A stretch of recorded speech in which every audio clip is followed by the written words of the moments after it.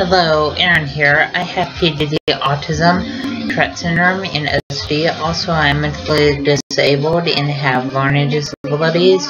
I'm first grade level at reading, second grade level at math, and I'm mentally first grader age. Also, because of the medications I take for my mental disabilities, I have a rapid heartbeat, but I take medications for my rapid heartbeat.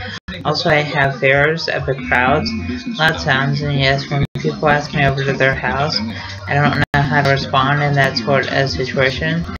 Also, it's hard for me to interact with others. Also, autism is kind of like a brain delay that affects social interaction, and autism makes it hard to process what other people are saying. Also, autism makes it hard to process other people hugging and kissing, and autism makes it hard to process other people holding hands.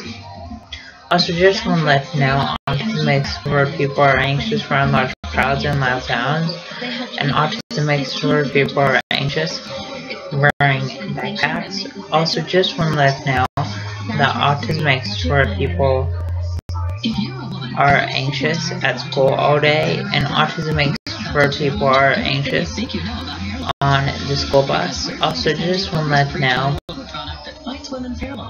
that autism makes where people have a hard time tying shoes and buttoning shirt collars, and autism makes where people have a lack of social skills, a lack of eye contact, a lack of speech, and a lack of communication.